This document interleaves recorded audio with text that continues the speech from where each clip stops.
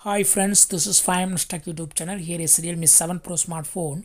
In this video, you will learn how you can set accessory bar on your phone Realme 7 Pro.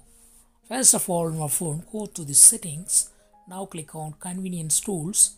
Click on Accessory Ball and turn on the button against Accessory Ball.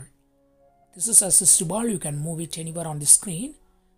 If you click on Accessory Ball, you will have different options. Click on it and it will go back. That is, tapping will go back. Then double tap will show the recent tabs.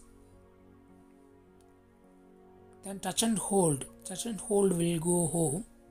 This way you can access the navigation bar through accessory bar.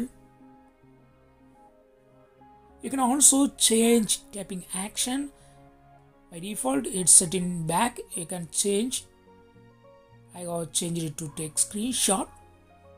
So tapping on the accessory bar will take a screenshot. You can also change double tap option. Double tap now will open the notification. Click on tap menu, and if you tap on the accessory bar, some menu will appear. You can access that shortcut, screenshot, recent tabs, locking screen. So in this way you can access screenshots and other options through accessory bar. This is tap menu. You can also customize tap menu.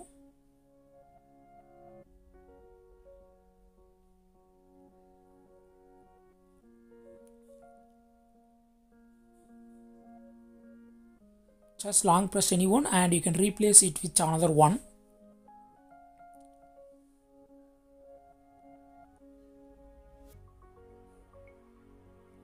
So in this way you can easily customize accessory bar on your phone Realme 7 Pro. That's all friends. Thanks for watching. Bye.